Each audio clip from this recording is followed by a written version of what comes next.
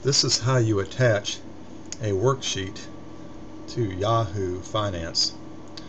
I'm going to do this for this worksheet called ALXN. Put your cursor in cell A1, go to the Data tab, and get the data from Web. The website comes up. You put in the URL that you would use to go to the ALXN Yahoo site. Press go,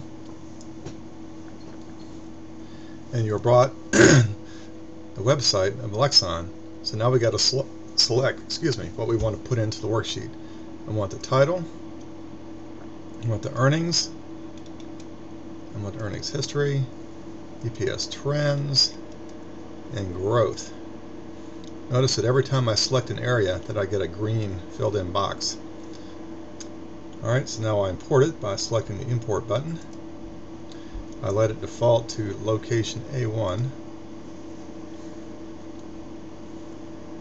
There it is. That's linked dynamically to Yahoo. As long as that link remains viable, every time the worksheet is refreshed, it'll pull down the most recent data for the stock. Now I want to put in historical data for this worksheet for Alexon. So again, I go to my next location, which is G1, and I select data from the web.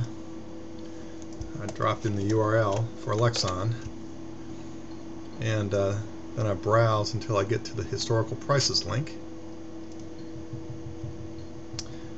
I select the title, and I select a table of prices.